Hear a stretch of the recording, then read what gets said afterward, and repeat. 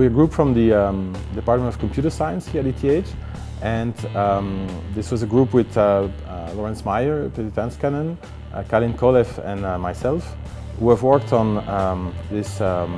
transforming smartphones into 3D scanners. So for this we have developed software that will take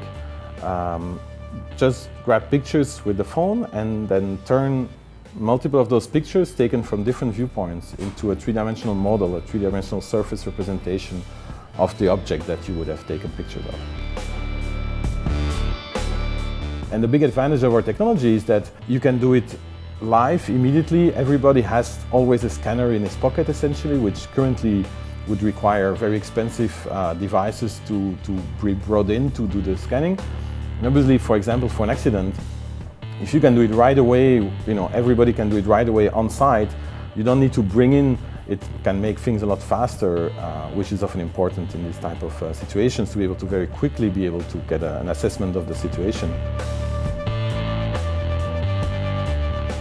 One of the applications that a lot of people are excited about is in the area of archaeology.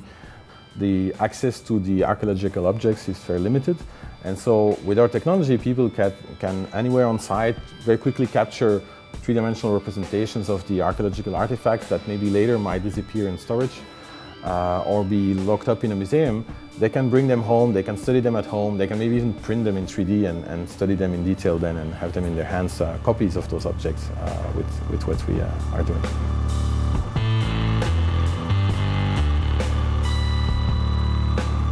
But of course, when you want to capture a model, you'd like to know how big it is. In our case, because we have additional sensors on the phone, which we directly take into the process, like accelerometers, they allow us to actually get the absolute scale of objects, and that's a key advantage of our technique.